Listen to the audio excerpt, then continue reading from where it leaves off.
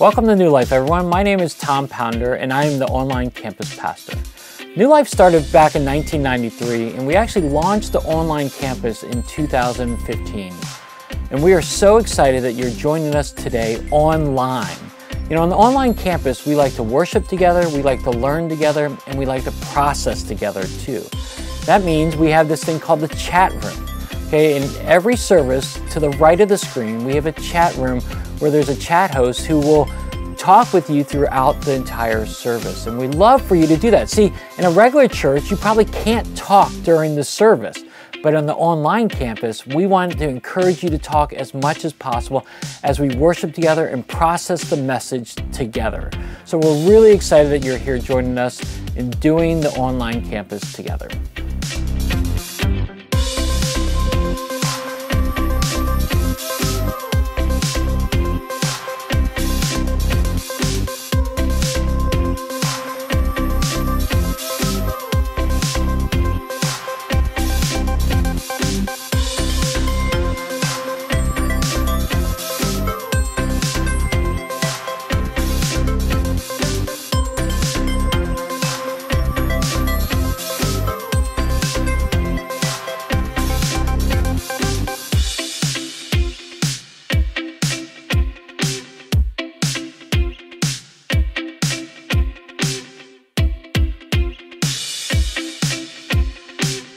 Sometimes it's really good to be reminded of why we do what we do.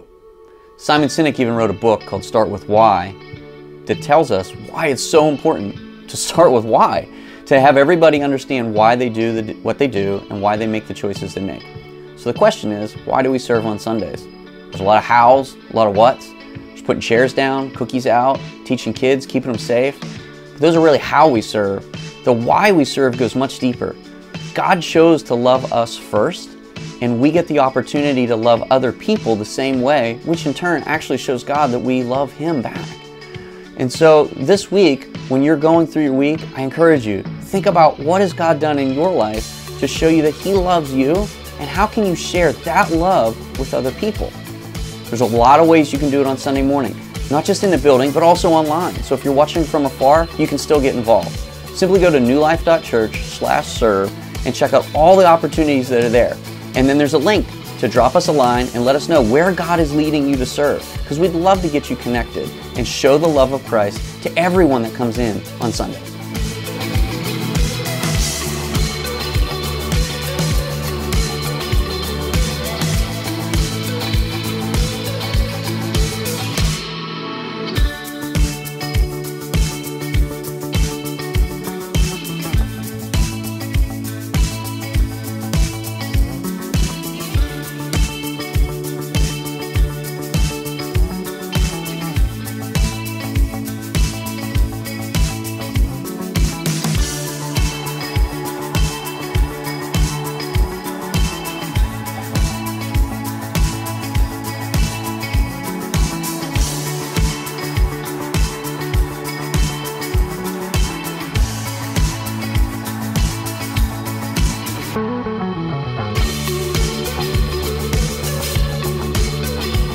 All right, so now we're ready to begin the service, but I want to encourage you, stay after the sermon because we're going to do communion together, which, by the way, if you've got some bread and juice at your house or wherever you're at right now, make sure you grab it before communion starts so you can participate along with us. All right, I hope you enjoy the service, and I'll see you right after the message.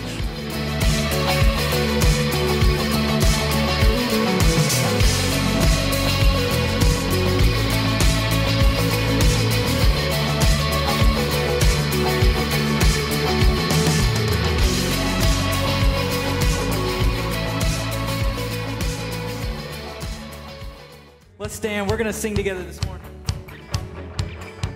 And heaven thundered, and the world was born. And life begins and ends in the dust you form. And faith commanded, and the mountains moved. And fear is losing ground to our hope in you. Singing unstoppable God, let your glory go on Impossible things in your name, they shall be done. And freedom conquer, all our chains undone. And sin defeated, Jesus has overcome. And mercy triumphed when the third day dawned. And darkness was denied when the stone was gone. An unstoppable God, let your glory go on and on. Impossible things in your name, they shall be done. An unstoppable God, let your glory go on and on. Impossible things in your name, they shall be done. Oh,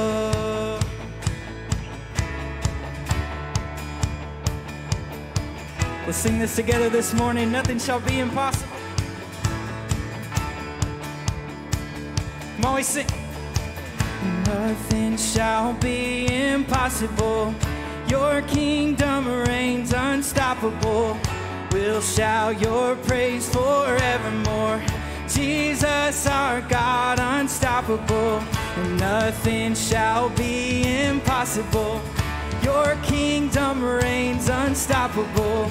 We'll shout your praise forevermore. Jesus, our God, unstoppable. Nothing shall be impossible. Your kingdom reigns unstoppable. We'll shout your praise forevermore. Jesus, our God, unstoppable. Nothing shall be impossible. Your kingdom reigns unstoppable. We'll shout your praise forevermore. Jesus, our God, unstoppable.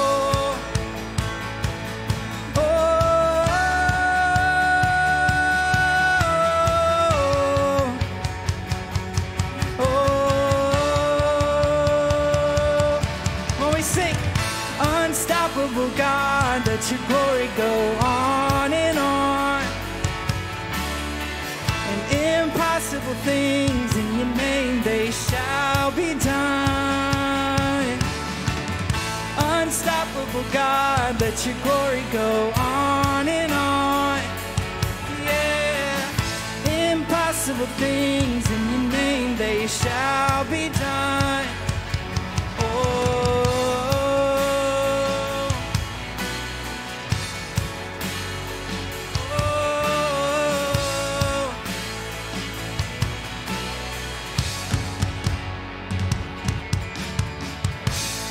Amen. Can we give him praise this morning?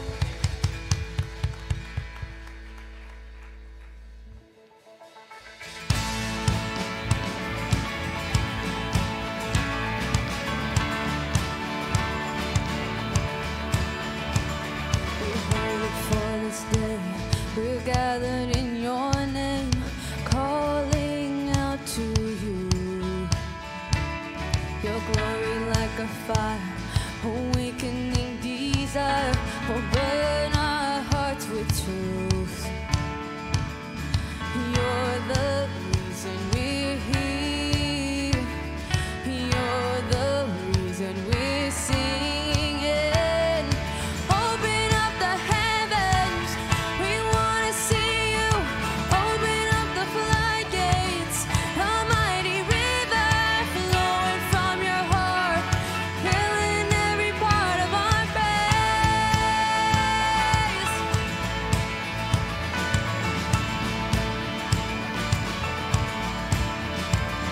Your presence in this place, your glory on our face. We're looking to the sky, descending like a cloud.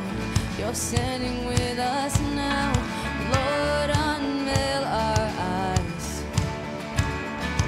You're the reason we're here. You're the reason we're singing. Open up the heavens, we want to see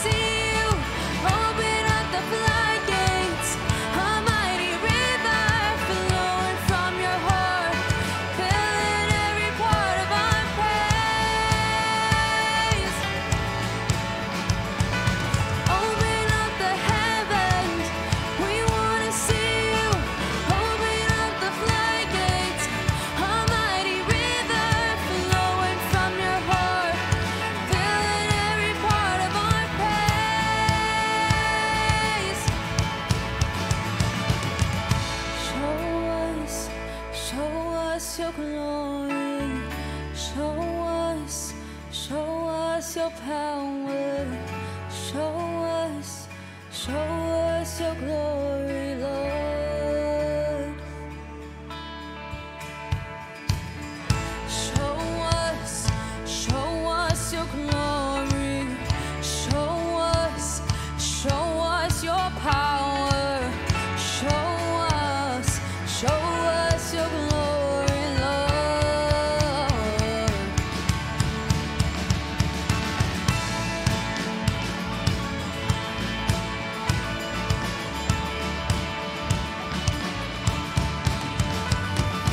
Open up the heavens, we want to see you. Open up the floodgates, a mighty river flowing from your heart, filling every part of our praise.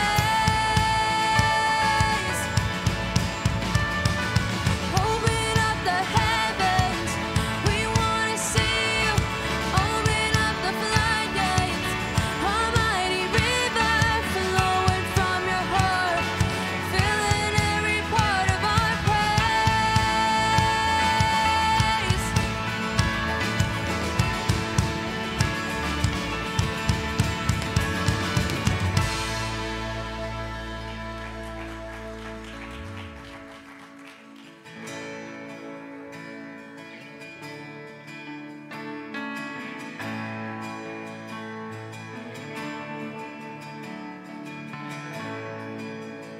Are you hurting and broken within?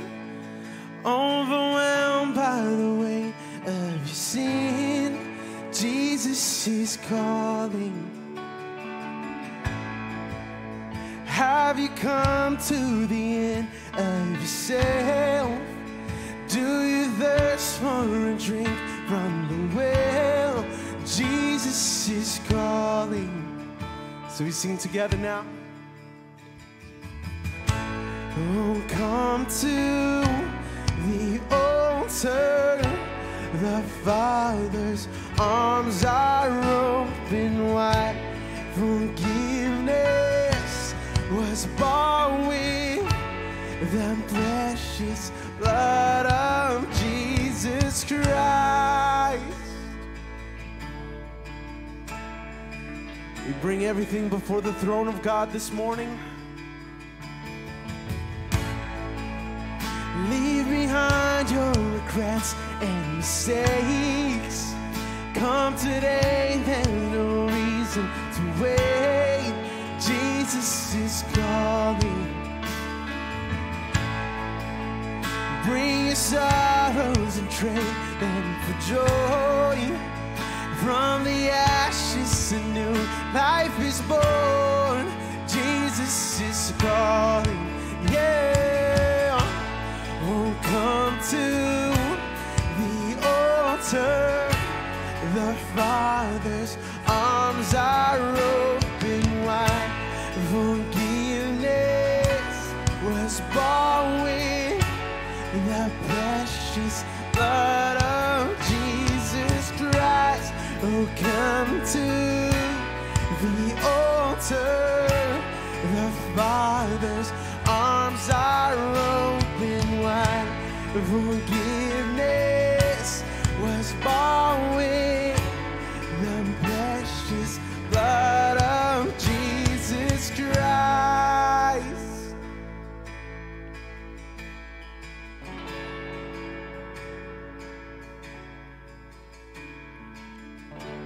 We sing because He is risen and He is our Savior. Oh, what a Savior! Isn't He wonderful? We sing hallelujah. Christ is risen. We bow down before Him, for He is Lord of all. We sing hallelujah. Christ is risen. So we say, oh, what a Savior. Isn't He wonderful?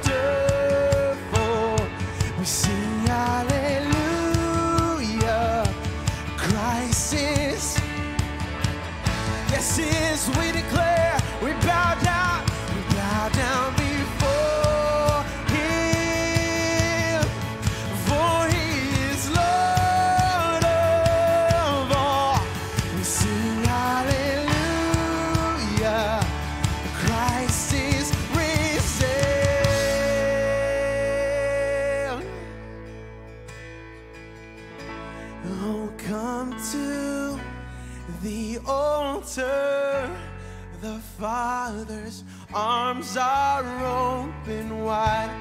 Forgiveness was bought with the precious blood of Jesus Christ. Oh, come to the altar, the Father's arms are open wide.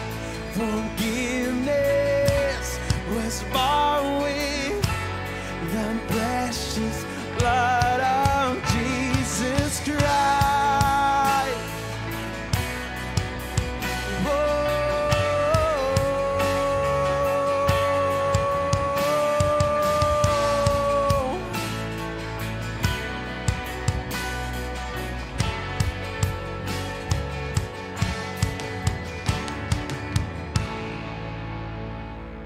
Amen. We give him praise this morning.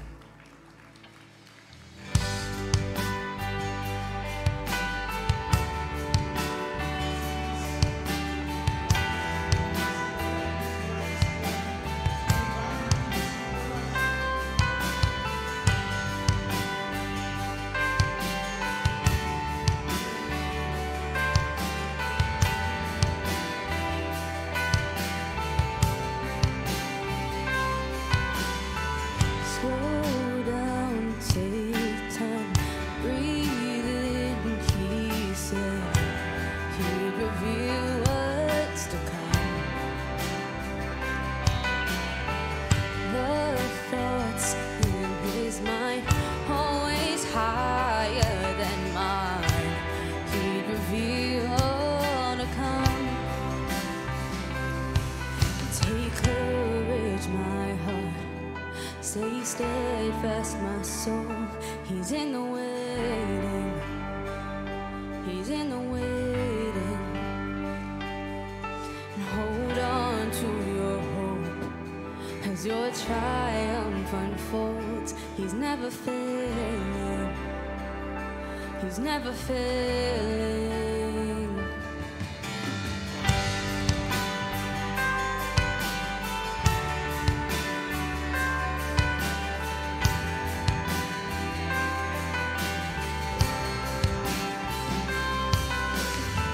Sing praise, my soul, find strength in joy. Let his words lead you on. Do not forget his great faithfulness, to finish all he's begun. But take courage, my heart, stay steadfast, my soul. He's in the waiting. He's in the waiting. And hold on to your hope as your triumph unfolds. He's never failing. He's never failing. Take courage, my heart, stay steadfast, my soul. He's in the waiting. He's in the waiting. And hold on to your hope as your triumph unfolds. He's never failing. He's never failing. And you who hold the stars, who calls them each by name, will surely keep your promise to me, that I will rise in your victory. And you who hold the stars will cause them each by name, will surely keep your promise to me, that I will rise in your victory.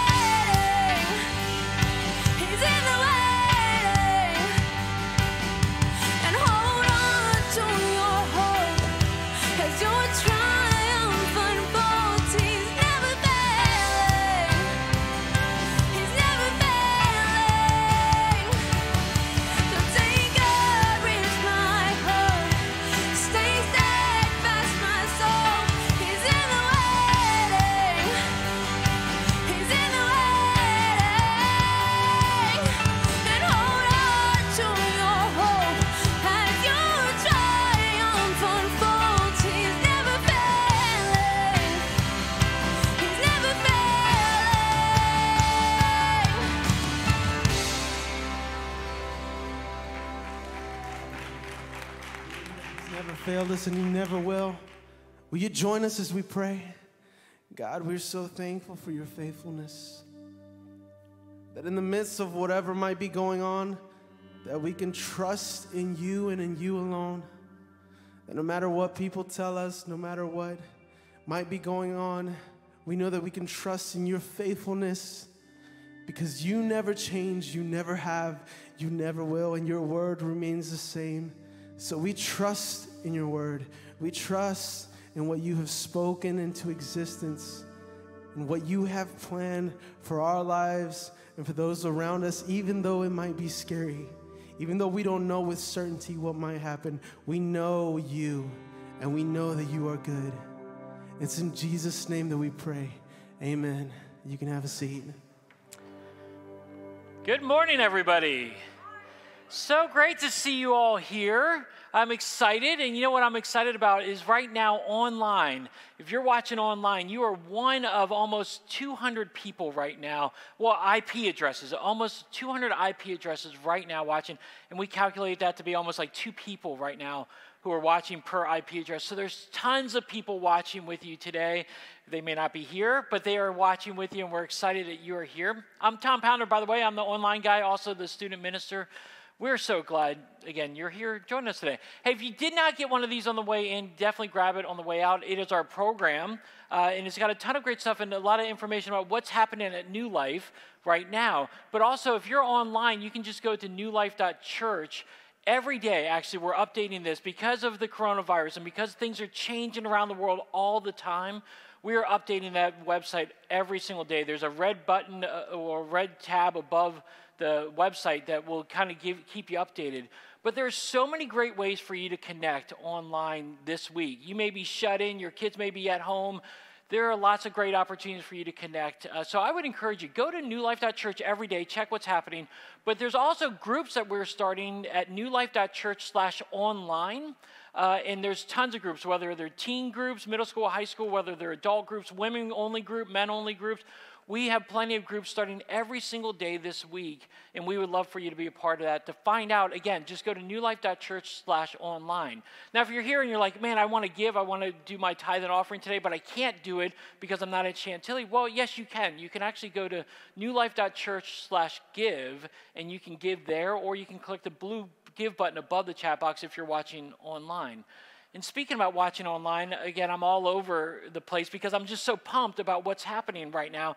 But online viewers, if you want to do this real quick, just get on your Facebook account or Instagram account or Twitter or whatever you're on. Go and encourage people to watch the stream right now. It's newlife.church/watch. You can invite people to watch it with us because there's so many churches that are closed today, or so many people who are afraid to go outside because they don't want to get the virus, which are completely natural reactions.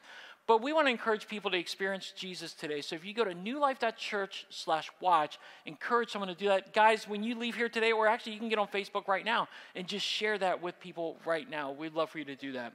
Hey, also, we are connecting with people all over the community. Brennan has been connecting with people. Stan Rada, our Linton Hall campus pastor, is connecting with people of how to get resources to people who need it. And so if you're looking for opportunities to serve and give, again, if you go to newlife.church, we will have that all updated of how you can give. You can also check our Facebook page as well. Brennan, Stan, Chad, a bunch of people are sharing information, and we'd love for you to connect that way. And then lastly, if you have kids and you didn't realize this, but we are posting on YouTube, and we'll be sharing it also on Facebook. If you have if you have young kids, elementary school kids, we have videos that they can watch to stay up to date on what they're being taught today at the Kids Zone. So, lots of great opportunities. Can you feel it? Let's hear a rah, rah. We can feel it. Yay! Online viewers, do the yay too. Just type in yay. That'd be awesome. Hey, Brett is up here. He'll be up here talking in a second, right after this.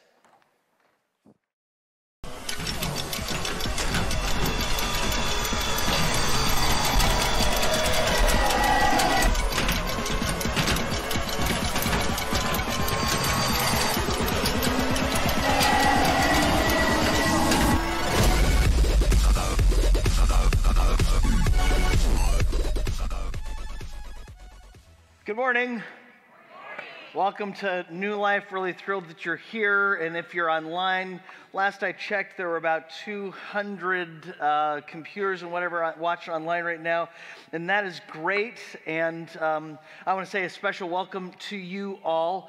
I want to say a special welcome to you because to one person who's watching online this morning, and that is my precious grandson, Oliver. Here's a picture of Oliver. A couple weeks ago I said, Oliver, give me a smile. You can, yeah, it is. I am sorry that all of your children and grandchildren can no longer be the cutest in the world, but that is Oliver. I show you Oliver's picture because every Sunday Oliver watches online. Oliver was born with a condition where if he gets sick, if he gets a fever, there is the real potential of permanent paralysis or death. And so he can't, so we're very careful. Part of the reason that he lives in our house is so that we can keep him clean and keep the house clean. We don't have outsiders in the house. When we go home, we always are washing our hands. We have to change our clothes immediately. We're taking showers. Very rarely, actually, do I hold Oliver because I'm in the public so much and I don't want to be carrying something that I'm not showing evidence of and pass it on to him. That would just be a horrible thing. And so there are like 140 kids in America that are born with what he has every year. They think that some SIDS deaths were actually the result of what Oliver has. They just hadn't diagnosed it back then. And so every Sunday morning, Oliver is watching us online, either with his mom or with his grandmother. In fact, he watches us so much online that last week when we did this video with Tom Pounder and me, his mom was saying, "Look, Grandpa." And Oliver looked for a second and said, "Tom." So that's kind of cool. It's like, at any rate. And so if you are online because you are concerned about sickness or taking extra care for some other reason, we understand. I hope that we have 2,000 people online that are joining us this morning, and I pray that it'll be a powerful experience for you. The reality is, we are going through unprecedented times in my lifetime. I've never gone through a week like the week that we went through last week and what we're headed for in the week or weeks ahead. And as the news comes out and more information comes out and more people get the virus, it is really easy for us to be overwhelmed by anxiety. So I've kind of put aside the message series that I was going to begin today, and I just want to talk about how do we stay at peace in the midst of a pandemic. I think there's great opportunity for the church right now to be the church. And I think there's great opportunity right now for people to hear the words of Jesus. In John chapter 14, for instance, when Jesus says to them, "Don't let your hearts be troubled." Now, the insight here is, Jesus doesn't say, "Don't let your hearts be troubled," because it's no big deal what you're going through. This is the night before Jesus will be put on trial, before he'll be crucified. There's tension in the room. The darkest days that these disciples, the darkest days that the world will ever face are upon them. And yet in the midst of this great threat, Jesus says, "Don't let your hearts be troubled. Believe in God. Believe also in me." I don't know about you, but I need to hear those words right now. In fact, I found myself going back to Psalm 23 several times lately. I find myself actually more and more going back to Psalm 23, where, you know, the Lord is my shepherd, I shall not want. He will take care of me. And then in that fourth verse, he says, "Even though I go through the valley of the shadow of death," meaning even though I go through the worst of times, even though I go through the gloomiest seasons, I will fear no evil. For you are with me.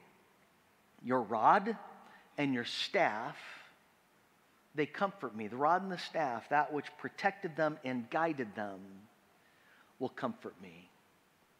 Now, when David talks about going through the valleys of the shadow of death, he may not have been talking in figures. I mean, David knew what it was like to lead sheep through dangerous valleys where predators are about to kill or might threaten to kill. But David knew what it was like to face death as he faced Goliath as a young boy. He could have died. Or as a young man, as he's on the run from King Saul who wants to kill him. Or as a king when there is a coup and he has to flee Jerusalem because, again, his life is in danger. David knew what it was to face the valley of the shadow of death. But you know what? So do you. We all go through valleys of the shadow of death. That's part of the reason we like the psalm. Some of you have served in the military. We have a lot of military people that are here at New Life. You've been in moments where the bullets have been flying or bombs have been going off or IEDs. We have people that put on the police uniforms every week. Every day you potentially are facing the valley of the shadow of death. We have people that go to the doctors, like Brendan Lovelace, our campus pastor, and they're told you have cancer. What's different right now, it's not that we haven't gone through or don't go through the valley of the shadow of death. What's different right now is we don't usually have to cram 7 billion people at one time through the valley of the shadow of death. And it gets kind of crowded. And when it gets crowded in the valley of the shadow of death, it's easy to feel anxious as the social contagion of anxiety takes over. But it's also an opportunity. And that's what as followers of Christ we need to see. Jesus said, I will be with you. The psalmist says, even you don't need to fear evil because I am with you. I think it was A.W. Tozer, somebody quoted recently, who said, a fearful world needs a fearless church. Jesus, you're the light of the world. In times like this, when our world is darkest, is gloomiest, it is an opportunity for Christians to have courage, for Christians to rise above, to have a joy, to have a peace that transcends understanding because we have Jesus. So I just want to talk about how do we find peace in a time of pandemic. I have 5 points to share with you, but I only have time to share 3 of them. So what I'm going to do this week actually is I'm going to share the other 2 as devotionals that we're going to put up online. And so spare you of that. Before we go any further, let's pray. Heavenly Father, we thank you that you are the God of all who transcends time and space. I pray for these people who are worshiping with us online, that your presence would be known in their rooms, that where they are, that there would not be distractions, that they would keep focused, that they would hear your voice. I thank you, Lord, for what you are doing in this place. I thank you that you have the church, that you give us the church to be your community, and pray that you would encourage us here today. Through Christ we pray these things. Amen. The first thing that I would say is, don't fret, give thanks. I think one of the craziest commands given to us in the Bible is found in 1 Thessalonians chapter 5, verse 8, where the Apostle Paul says, give thanks in everything. Now, for most of my life, that's been an easy verse. If you're living a comfortable American life where you're not really threatened by many diseases and you have plenty to eat and the work is going okay and the money's going okay, it's easy to say, okay, give thanks in everything, even in the worst times. But how crazy for the Apostle Paul to say that. The Apostle Paul, who was most likely a huge disappointment to his family once he became a follower of Jesus Christ. The Apostle Paul, who was beaten and stoned and left for dead and shipwrecked and falsely accused and imprisoned. And yet the Apostle Paul says, give thanks in how many things? In all things. That's crazy. But I think that's what God is calling us to do. And so I thought this morning, when you are tempted to feel anxious, Jesus called, the Bible would say, find reason to give thanks. Give thanks in all things. One reason we can give thanks, of course, is because God is at work in our lives. He's going to use this to mature us. James chapter 1, verse 2 says, consider it great joy, my brothers and sisters, whenever you experience various trials. We all go through trials. This virus is going to create a trial for the whole world. And it's a serious trial. Why can we be joyful? We need to consider it great joy, not moderate joy, not a little bit of joy, great joy. Why? Because you know that the testing of your faith produces endurance. In other words, as you go through the fires, You're going to get stronger in God. As you go through the fire, the next time you go through a fire, you're going to build on the endurance that you have experienced in this time. You're going to have a perspective the next time because of what we learned this time. It produces endurance. And let endurance have its full effect so that you may be mature, complete, lacking nothing. Here's the question. Would you rather have an easy life and never go through troubles and be immature and lacking everything? Or would you rather go through the fires and be mature, lacking nothing? Don't answer that question, because I'm not quite sure how I would answer that question either. We all want the easy life. But that's why in maturity, we find ourselves going through difficult times. We say, God, I thank you that you're going to use this time to draw me closer to you. I don't know about you, but I'm finding myself praying more than ever before. God, I thank you that you use this time to give me more time to search Scripture and to find strength in you. God, I thank you that in this time, you're going to teach us wisdom. You're going to teach us things about relationships. You're going to grow us like never before. Give thanks in all things. God's going to mature you through this if you can give thanks in all things. The Bible says in Romans chapter 8, verse 28, we know that all things work together for good, for the good of those who love God and are called according to his purpose. We can give thanks because we know God's at work. We can give thanks because we know that God is the God who specializes in redeeming bad things. He is the God who specializes in taking things that Satan intends for evil, but using them for good. You know, this is a great time to learn to give thanks, because there are going to be things that we miss that give us opportunity. We can either complain about it or we can be thankful for them. For instance, think of all the sports that have been canceled. You know, the NHL has been canceled. The NCAA tournaments, March Madness has been canceled. You know, I got to thinking, was there ever a world before March Madness? I mean, does any of you feel an emptiness like I do, like something like significant is missing? I think March Madness, I was looking in Scripture, studied, I think it was the 8th day of creation that God created that, which is why St. Augustine, many don't know that St. Augustine also said that there is a hole in our souls that can only be filled by March Madness. And some of us know what that is. Thank you. Thank you that you're in the front row getting that. And I know that some of you online are just laughing hysterically as well. But at any rate, but no, March Madness is gone.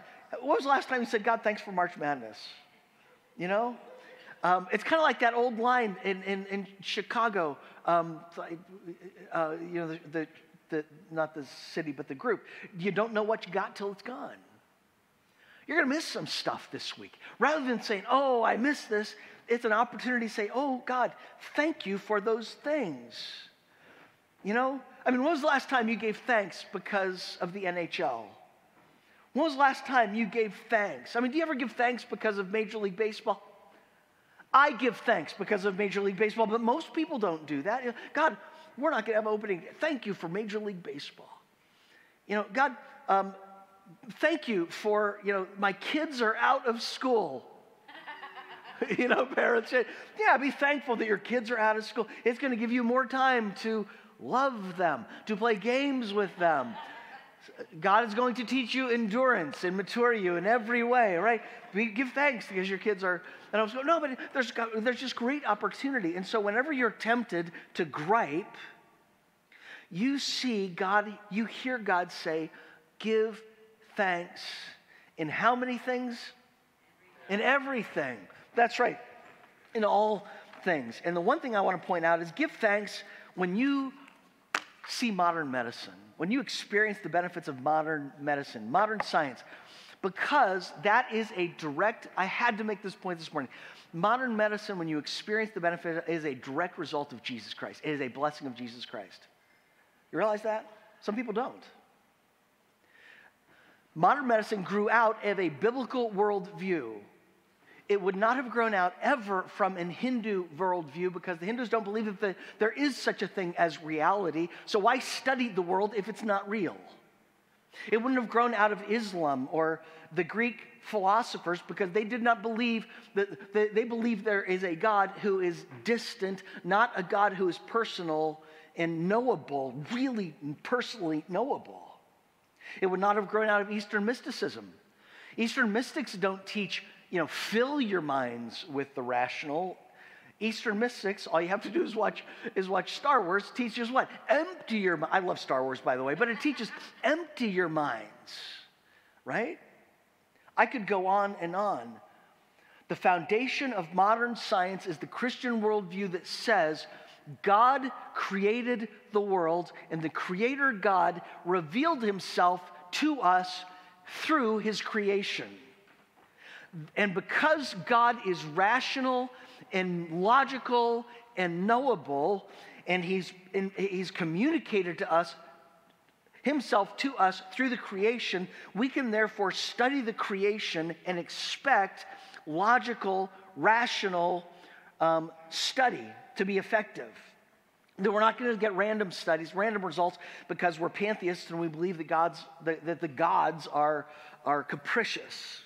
This is the basis for the scientific method, which the basis of modern science, Kepler's scientific method, which said we can have a hypothesis and we can study it based on rational approaches and we can expect consistent responses. It is a Christian worldview. This is why Newton studied the earth and studied the world and came up with his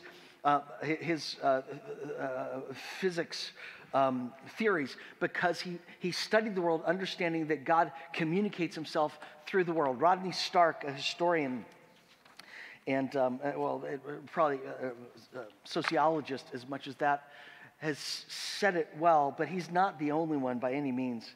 Science was not the work of Western secularists or even deists who believe that God is separate and doesn't communicate himself. It was entirely the work of devout believers in an active, conscious creator God. So when you experience the benefits of modern medicine, modern science, you can give thanks to Jesus for his blessings. Philippians chapter 4, 1 Thessalonians chapter 5 are a wonderful juxtaposition of absolutes. Whenever you see an absolute in the Bible, give attention to it. Philippians chapter 4, verse 6. Be anxious about nothing. 1 Thessalonians 5:18. Give thanks in everything. You hear the bookends? Be anxious about nothing. Give thanks in everything. So when you're feeling anxiety, that is a trigger for gratitude. That's why we can have peace that transcends understanding, because the Holy Spirit will use that and give us his peace. Second thing that I would say, and this goes a step deeper, don't fret because your focus is on heaven. The more people put their confidence in things that are not worthy of their confidence, the more shaken they are when their confidence is proven to be false. Case study number 1. Redskins fans. Right? I mean, we've been around long enough to know you put your confidence in the Redskins going to the Super Bowl. Don't talk to me about what wonderful off seasons they have.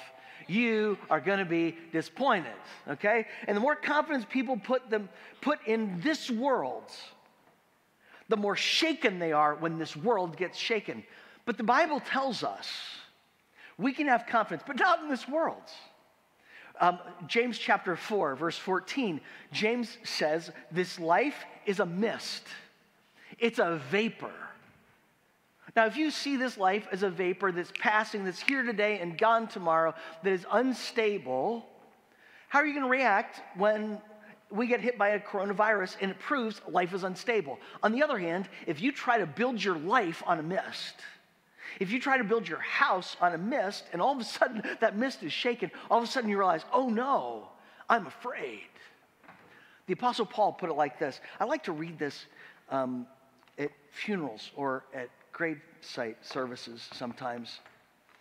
Paul says in 2 Corinthians 5:1, we know that if our earthly tent we live in is destroyed, we have a building from God, an eternal dwelling in the heavens, not made with human hands. Get the picture here. Paul says in this world it feels like we're living in a tent,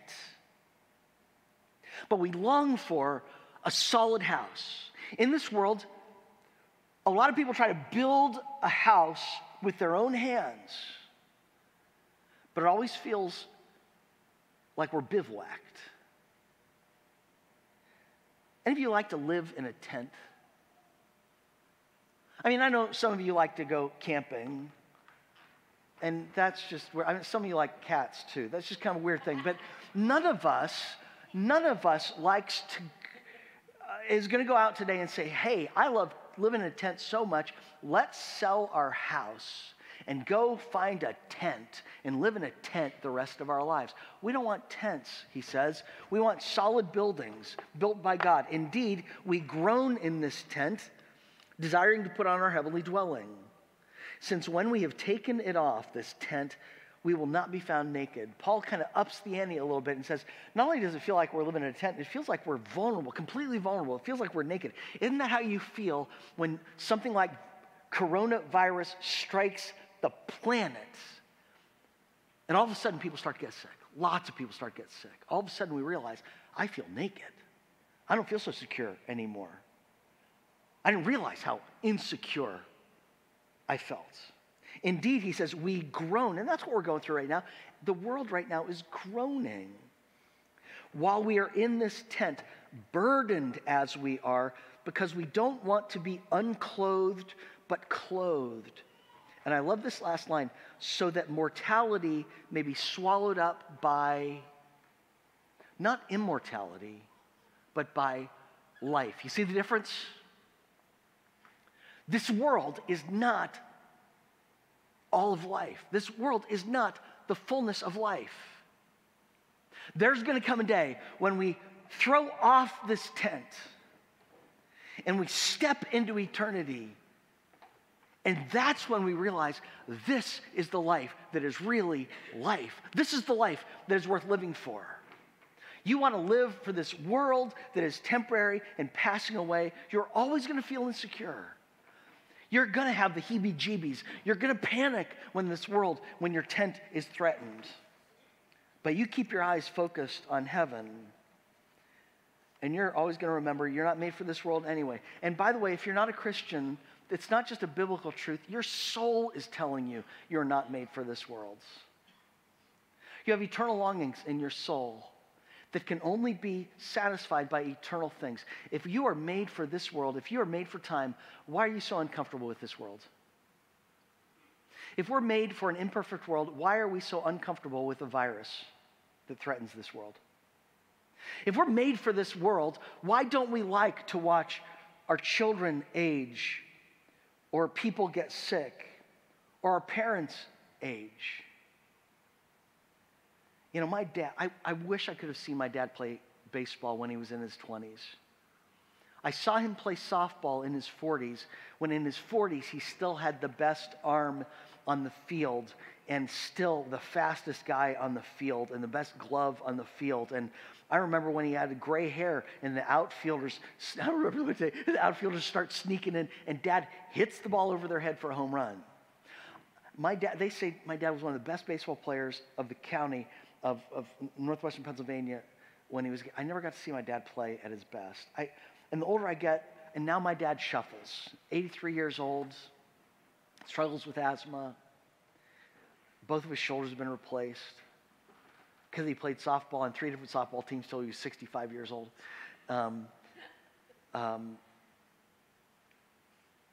so glad there will come a day when I see my dad in eternity. I am so glad this world is not our home. We're just passing through. But if this world is your home, when this home gets threatened, you're going to be anxious. That is why the application here is don't fret, live as strangers in this world. This is a wonderful opportunity for followers of Jesus Christ. I would encourage you to read Hebrews chapter 11 this week. You're going to be stuck at home a lot this week. Read the Bible, okay? Hebrews chapter 11, it's the Hall of Fame of the faith, the Hall of Fame of faithful people.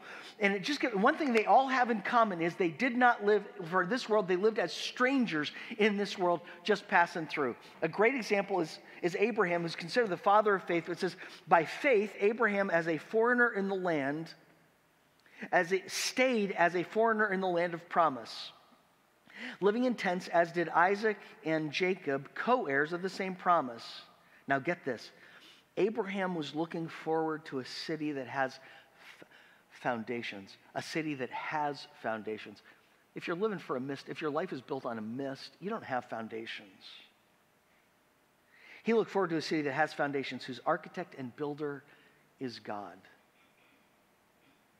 If you put your faith, if you're living for your life for the building that you're building on vapor, whose architect and builder is you, then moments like this, seasons like this are going to shake you.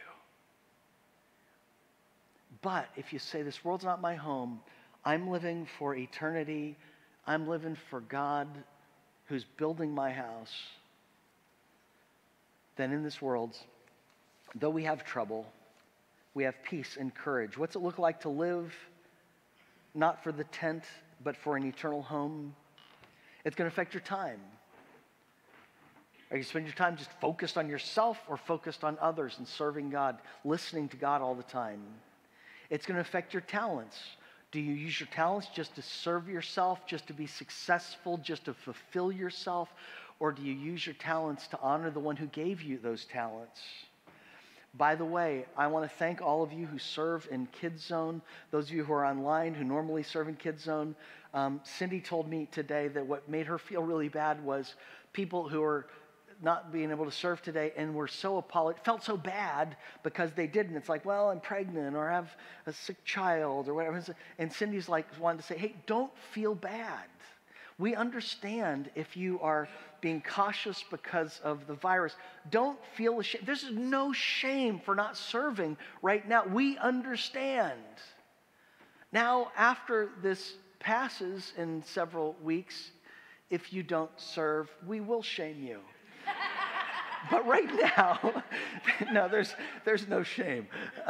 Anyway, but we use our talents for it. We use think about our hunger that we have. We'll want to read the Bible more. Well, as a deer pants for the water, my soul pants for you, oh God. If my life is in eternity, my focus is on God. I want to listen to God's voice more. I'm passionate to draw closer to Him, and it even is going to affect my joy. I love the story of the young boy whose dad said to him, we're going to go fishing on Saturday. All week long, he looked forward to going fishing. And as the day approaches, Saturday morning, he wakes up and it's raining, thunder, lightning, raining. And all morning long, the boy sulks. All morning long, he's disappointed, he's grouchy and grumpy. And then at noon, sure enough, the clouds open, the sun shines, and his dad says, we still have time, let's go fishing. And so they go fishing. They have the best fishing day ever. They're catching fish. They're sharing stories. They're laughing together. That night, the little boy goes to bed. And with the father beside him, he prays, God, please forgive me for being so grouchy this morning. I guess I wasn't looking far enough ahead. How many times do we lose our joy because we're not looking far enough ahead? But if this world's not your home and you're just passing through, it is amazing how much joy and peace and confidence we can have right now because our focus is in another place. Finally, don't fret because you're putting your hope in Jesus.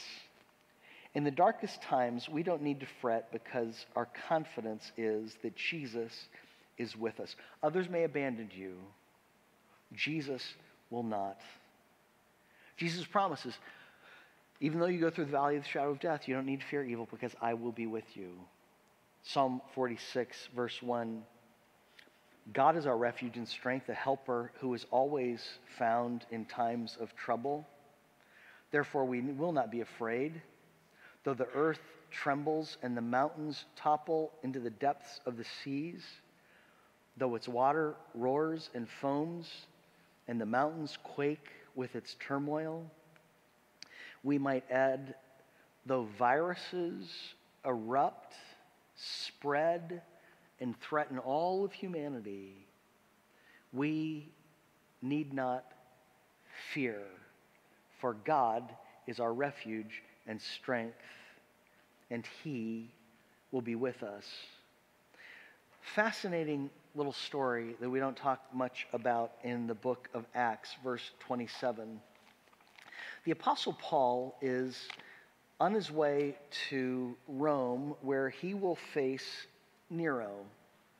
He's a prisoner in this ship, and the ship that he is on is headed for the rocks. Everybody on board knows they're going to shipwreck. And suddenly a panic spreads over the deck because everybody says we're going to die. Everybody is afraid, except Paul, who's calm. This weirdo is calm. Why? Verse 24, he listens to God. It says, an angel of God came and said, "Don't be afraid, Paul. It's necessary for you to appear before Caesar. And indeed, God has graciously given you all those who are sailing with you." Everybody else is losing their heads, but Paul stays calm because listening to God, he knows God has a mission for him. His courage is not because he's naturally bold. It's not because he's taken some power of positive thinking course. It is because he is in tune with God, and he's listening for God, and he's convinced that he's not just going to react to the situation, but he's going to walk according to God's purposes in his life, and God has said, "I will be with you." Again, that picture in this psalm, even though I go through the valley of the shadow of death, I will fear no evil, for you are with me. Your rod and your staff, they comfort me. Why does he have confidence? Because he has confidence that the good shepherd is leading him. And therefore, where the good shepherd takes him, he will be strong. He will be at peace. And what is the key to us being courageous? It is focusing on Jesus and listening to Jesus and realizing I'm not in this world just to react to things in fear. I am in this world because God has made me for a purpose. And God, I want to hear your voice, and I just want to do what you're leading me to do, to serve, to care, to be your church in this time. And so we do not fear because Jesus is our focus. We are listening to him, and his rod and his staff comfort us. Nothing clarifies our thinking quite like facing the shadow of death. And you put confidence in yourself, you're going to be disappointed. You put confidence in medicine, it's going to let you down. You put confidence in politicians, they can't find a cure for this virus. Nobody can for a virus. Put your confidence in investments, they're going to let you down. You put your confidence in Jesus Christ, he will never let you down. Because he is your good shepherd, you'll become a child of God. 1 John 3:1. See what great love the Father has for us. See what great love the Father has given us, that we should be called God's children, and we are. You focus on Jesus, and you remember that you are a child of God. And we can be at peace not because the world is perfect, and not even because we follow Jesus perfectly. Nobody does. We can have peace and confidence because we are his. Because Jesus, the perfect Savior, died for us, our sins are forgiven. And God the Father has written a will. And in that will, he has written your name and mine. And he is yours. And you are his. After the California fires recently, Samaritan's Purse Ministry sent people out to help the families who lost their homes. One couple said they stood behind an elderly woman who was watching as the last embers of her house faded and into the smoke of the air. They said they could hear this woman say, "I've lost everything. I've lost everything." And then they heard her say one more time as her jaw jutted out, she said, "I've lost everything, but I still have my Jesus." Somebody said, if you lose everything and you still have Jesus, what have you lost? But if you have everything this world has to offer and you don't have Jesus, what do you gain? So today I would invite you to make Jesus Christ your good shepherd, to put your confidence in him, to put your focus on eternity, to be thankful because in him there's always a reason to be thankful, and to be the light of the world in a time when the world desperately needs the light and courage of Jesus. Would you pray with me, please? Heavenly Father, I thank you for Jesus.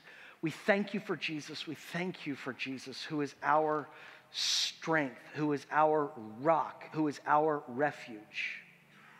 We thank you that Jesus, who for the joy set before him, endured the cross. He did not minimize the cross. He didn't diminish the cross, but he looked beyond the cross and held on to reality. And Lord, may we be the people of Christ in a time when people are quaking in fear. May we be sensitive and not diminish their fears, but agree with their fears, understand their fears, but allow you to transform those fears into faith, into confidence in you, and to emit a joy and a peace that comes only from you, and to be your church. Lord, use this time to ignite a revival in this world, in this nation. May your people rise up to really not be casual Christians, but to be committed and vital and strong in their love for you, the Holy Spirit flowing through us. Lord, this is our prayer through Christ. Amen. Well, I hope you enjoyed today's message. In fact, what I would love for you to do right now is to get in the chat room and share one thing that you learned from today's message, or something that encouraged you or even challenged you. And as we experience communion and the rest of the service, you can just share that with the chat host today. All right, so now we're going to transition to the time of communion. If you've accepted Jesus as your Lord and Savior, I would encourage you right now to grab the juice and the bread and to take it and reflect on the sacrifice Christ made for you so many years ago, that grace and that forgiveness he's given you. Take and eat of the juice and the cracker and reflect on that time now. If you've not accepted Jesus as your Lord and Savior, I would encourage you, what is that next step of faith that you can take? And if you'd like to process that at all, I would love to talk to you as well. So feel free to email me at tomp@newlife.church. Guys, let's take a time right now where we just reflect on God's grace and compassion for us right now.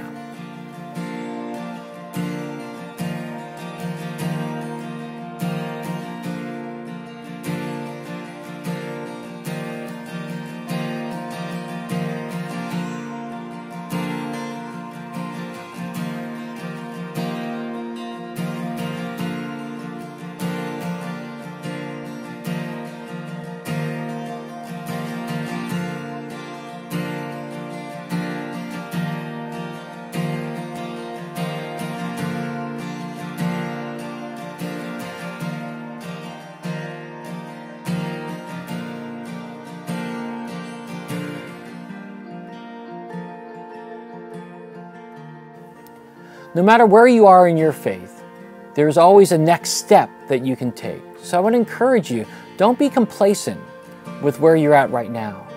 Look and ask God to encourage you in that next step of faith, or what you can do to grow in your faith today. Hey, Stan is actually my very best friend. He's like the guy who I call all the time and text all the time, but he is our Linton Hall campus pastor, as Brett said, and I know he wants to share a few things today as well. All right, so for those of you who may not know, we are a multi-site church. We have this live campus out in the Gainesville area that I have the privilege to lead.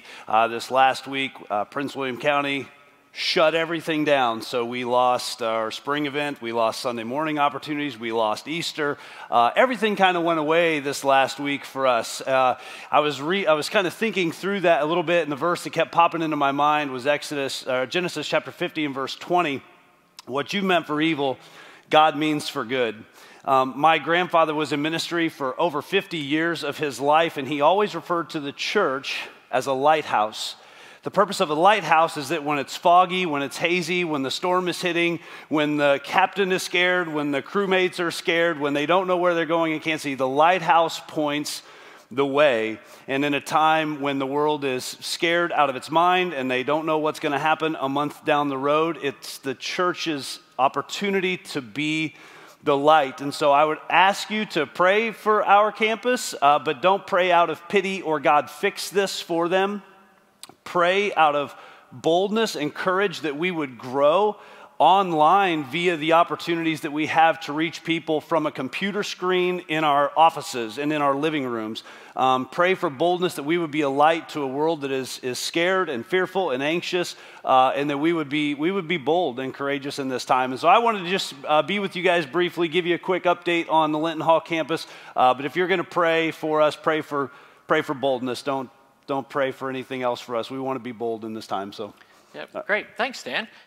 Now we're going to transition to a time of tithes and offerings. If this is your first time at New Life, feel no compulsion to give. We're just so grateful that you joined us today, and we hope you come back next week as we continue our series.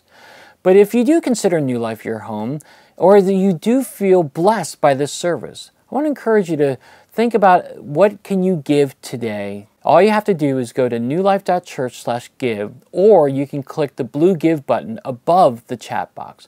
We would love for you to prayerfully consider how you might trust God with your finances today. All right, have a great rest of your day, and I'll see you next time.